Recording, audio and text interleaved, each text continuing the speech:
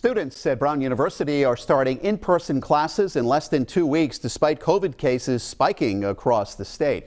Today, Brown's president Christina Paxton was in studio for this week's Newsmakers and discussed why returning for in-person classes is the right decision for the university. 12 News reporter Tolly Taylor joins us now with the details that are new at 5:30. Paxton emphasized community safety when explaining why bringing students back for in-person learning is the right call. And she said unless community safety is threatened again, there's no need to return to remote learning.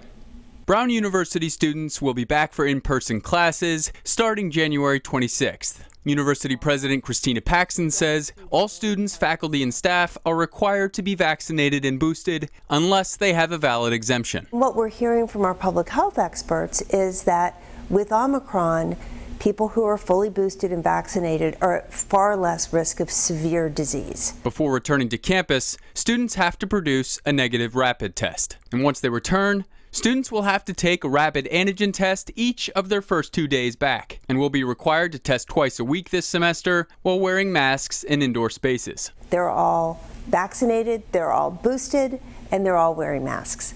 And we think it's safe. Paxton acknowledges she's heard from some that want the school to go remote. But she says experts tell her the community isn't threatened by having in-person classes. One of the most important things is there is absolutely no evidence of transmission in classrooms. Paxton says the university will be giving every student KN95 masks and will provide all tests.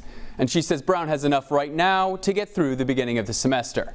I'm Tolly Taylor, 12 News.